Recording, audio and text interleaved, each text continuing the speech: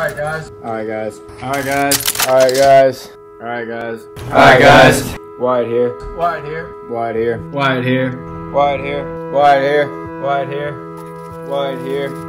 Wyatt here. Alright guys, Wyatt here. And what segment I want to start this week and moving forward is reading through a chapter a week right here from a book. The book that we're going to go through first is The 48 Laws of Power. Heard it was a good book, read a little bit of it.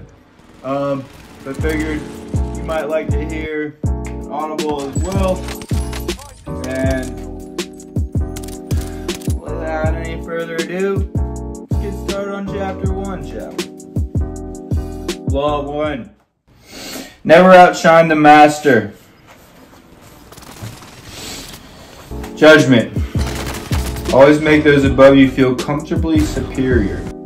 In your desire to please and impress them, do not go too far displaying your talents, or you might accomplish the opposite. Inspire fear and insecurity. Make your masters appear more brilliant than they are, and you will attain the heights of power. And some of the stuff is kind of mentally fucked up, but it's interesting.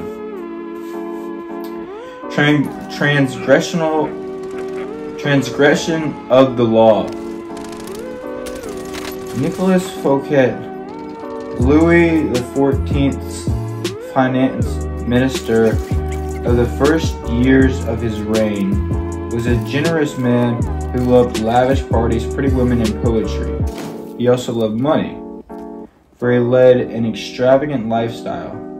Fouquet was clever and very much indispensable to the king. So when the Prime Minister Jules Mazarin died in 1661, the finance minister expected to be the named successor. Instead, the king decided to abolish the position. This and other signs made Fouquet suspect that he was falling out of favor, so he decided to integrate himself with the king by staging the most spectacular party the world had ever seen.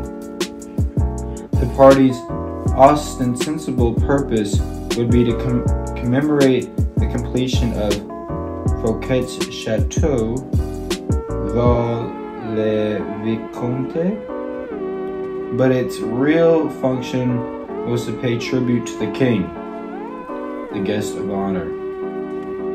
The most brilliant, notably of Europe, and some of the greatest minds of the time, La Fontaine, La Rochefoucauld, Madame Sévigné, attended the party.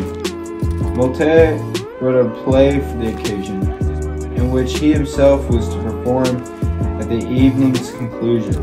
The party began with a lavish 7-course dinner, featuring foods from the ordinate never before tasted in France, as well as new dishes created especially for the night. The meal was accompanied with music commissioned by Fouquet to honor the king. After the dinner, god damn, I'm such a slow reader. After the dinner, there was a promenade. After the dinner, there was a promenade through the chateau gardens, the grounds, and the fountains of Vaux-le-Vicomte, where they were to be inspired for Versailles. I'm fucking not doing this.